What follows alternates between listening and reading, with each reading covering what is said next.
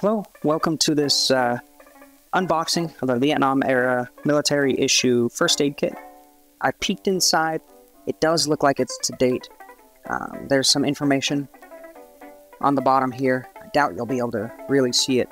It says Case Medical Instrument Supply Set, Plastic, Rigid, Size A, Frass Survival Systems Incorporated, Bronx, New York. And when I bought it, they said everything inside was original.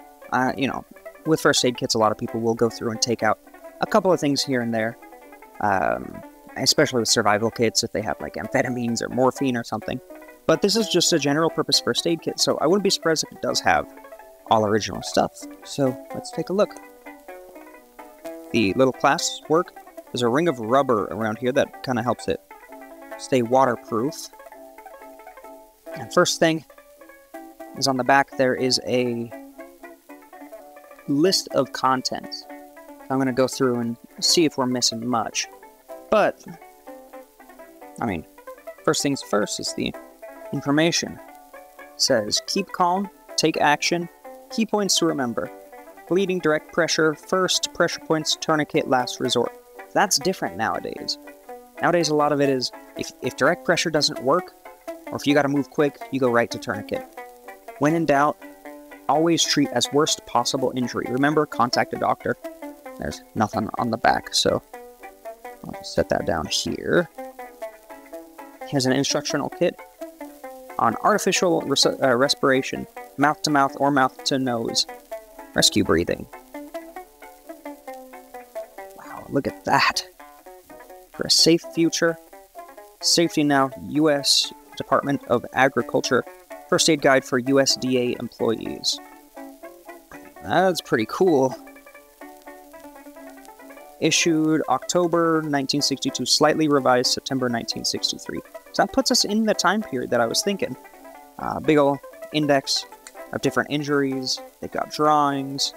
It's in really good condition. There's no damage. It's just slightly warped. Frostbite.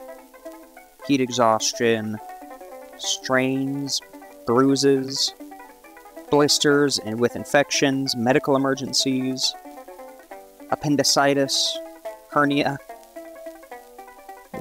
All these drawings are phenomenal. I love these old kind of drawings. Heat injuries. Poison sumac. That's really cool. Just some more information. I love just how old that style is. Okay, next up. It's still sealed. There's a dotted line that you tear. First aid kit, eye dressing. iPads, 4 iPads, camouflage, sterile. 8, it's very reflective even to me. 8 adhesive tape strips. 2 tubes of ophthalmic ointment. Expiration date, 1990. And it's by Frass Survival Systems as well. There it is in French. You can see the ointment right here. Looks like super glue. That's really cool. I'm going to see if I can see anything else on it. For the relief of minor irritations of the eye, raise eyelids and apply to irritated surface 2 or 3 times daily. Store at room temperature. Keep out of reach children. Cool. Let's see. Next up, got a bandage. Maybe. It's all tangled up, but yeah. Bandage with the gauze attached to it. I haven't seen that before, but yeah, there we go. Oh, here we go. This one's open, as you can see. Plastic strip, sterile. American White Cross Lab. So those are pretty old. They're all yellowed up. Alright, now we're getting into these kind of cool... I don't know, I think the cooler stuff. This is the general stuff right here. That's cool. 5 Diane stainless steel hair shaper blades. Longer lasting cut, faster. Preferred by leading beauticians. Let's see.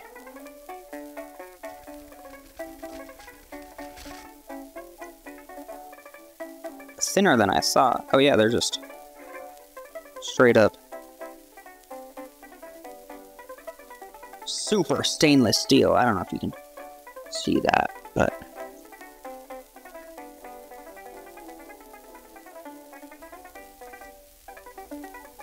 That's great. Okay, that's super cool. Let me throw this back in. It's still sealed, so I'm not going to open it. It looks like surgical tape. I'm not going to be able to fit this back in. Not until after. So let's see. Anything sealed I probably won't open. We'll see.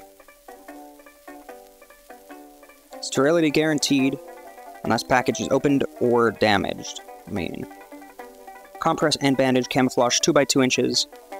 Yeah, alright, so little bandages. Oh, and the more instructions on how to do that. I saw this thing. Let's see, does that say? It's Pharmidine. Oh, it's povidone iodine. 10% antiseptic solution. I'm sure you guys could see that before I could. Well, that's pretty cool. Never been opened. Bandage gauze compressed and camouflage. 3 inches by 6 yards. Type 2, class 2, size E. Sterile, of course. Here's some more tape.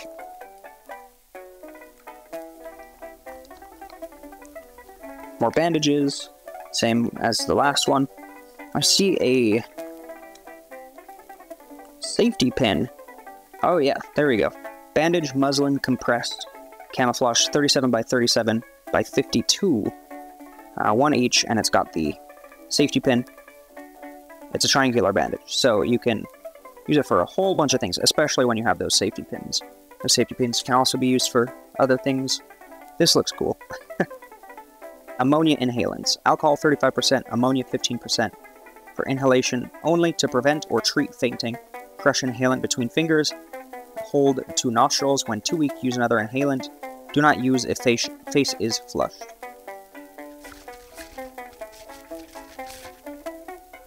Oh, come on.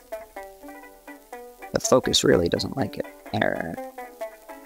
They're kind of falling apart. Probably not going to try to... I doubt it would work. I'm not going to try it. Okay, next up we've got these 3. It's too dark for me to read at that angle.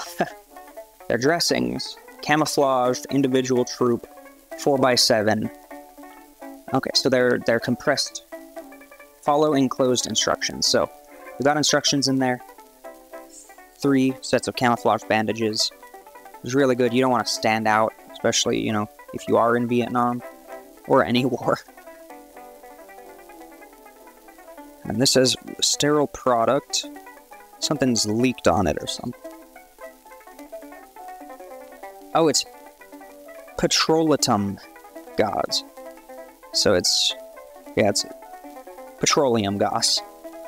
I haven't heard it called petrolatum before, but yeah, 3x36. These would be super useful, especially if you have like a chest wound or something that needs to be sealed off.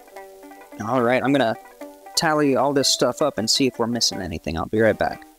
Something I noticed when I was going through all these supplies is that it says, okay, 3 rolls of adhesive tape, surgical, used for minor cuts and clothing repair. 18 each bandage adhesive, minor cuts as required. Bandage gauze compressed camouflage 3x6, cut in lengths as required for bandaging injuries. So it also tells you, okay, what's for big wound, what's for small wound, like the blades, the razor blades, shaving hair and opening wounds as required. Big wounds, small wounds, it tells it what it is, and I think that, or what it's used for. I think that's super cool. Alright, I'm back. I've repacked everything together as close as I could get it, and it looks like we are missing only 2 things. 2x2 piece of gauze and 1 roll of tape. So it looks like, you know, maybe somebody needed to patch a little cut or something like that.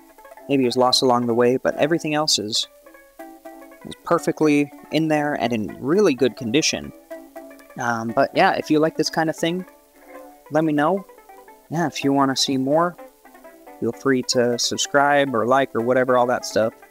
And I'll see you next time. Thanks for watching.